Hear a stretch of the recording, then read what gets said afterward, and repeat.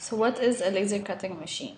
A laser cutting machine is a machine that uses high-powered laser to cut or etch through materials. They were first introduced in the 1960s and were used to drill diamond dies, and then they evolved into cutting aerospace applications. In the Fab Lab here, we have these two machines. We have the Universal Laser Systems and we have the Laser Pro. This one here is used the most for cutting and engraving, and it's a bit high-tech, while this one is mostly used for engraving. So how does the machine itself work? Here, as you can see, that the laser is reflected through several mirrors that are then reflected to a lens. And this lens uses a focal point in which the laser beam touches the material that can etch or cut. Most laser cutting machines use gases like CO2, which is used for cutting and boring or engraving. Some machines use neodymium, which has high energy pulses and is used for boring, while others use the neodymium YAG that has very high pulses that is mostly used for precise designs like jewelry.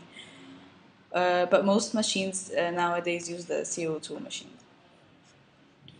So this is the insides, the components of the universal laser systems.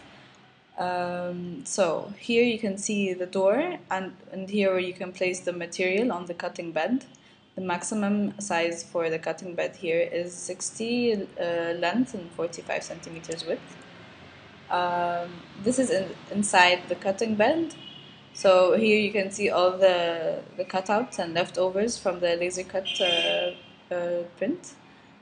While here at the top are the control buttons, like the power, the play, pause, the Z-axis switch buttons. While here at the back of the machine, you install an extractor fan or an air assist, which must always be turned on while printing to extract all the fire fumes and ashes from the laser cut machine. And this is used for safety because for fire emergency, and it gives a better finish for the laser cut design. So these are the rules that you have to consider before using the laser machine.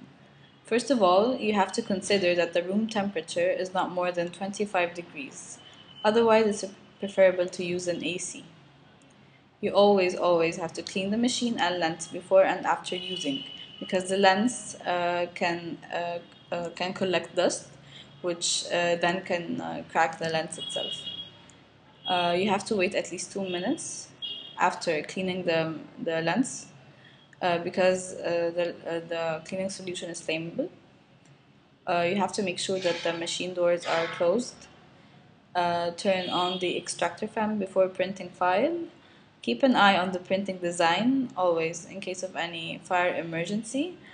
And in case of any fire emergency, you have to press pause or unplug the power.